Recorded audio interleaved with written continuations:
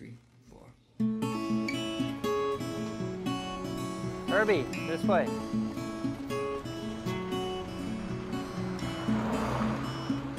Yeah, lots has changed. I mean, there wasn't the Vapor store, and pretty sure those condos weren't there.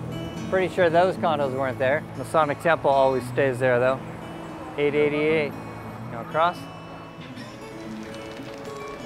My first Toronto gig was where I'm sitting, which was Motorhead and Helix.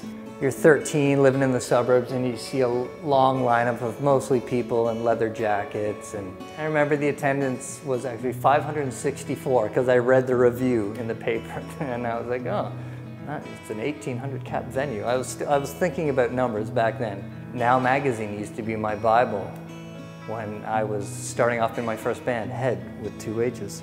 I'd pick up a copy of Now Magazine and go immediately to gigs announced, and then I'd pick up the phone and call Elliot Lefko to find out like if my band could get on the bill for Dinosaur Jr. or Stone Temple Pilots or the Lemonheads or My Bloody Valentine, or you know, all these iconic bands that I had the chance to play with in the early days. You can't put your finger on what works about a band. We were making Feel Good Loss.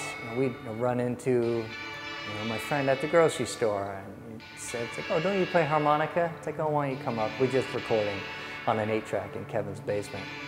It's kind of an all-encompassing thing with collaboration, and it's always rooted in friendship before a band. Work with people who inspire you and get yourself in situations that are inspiring. If it feels real and it feels like it's something, then it should be motivating.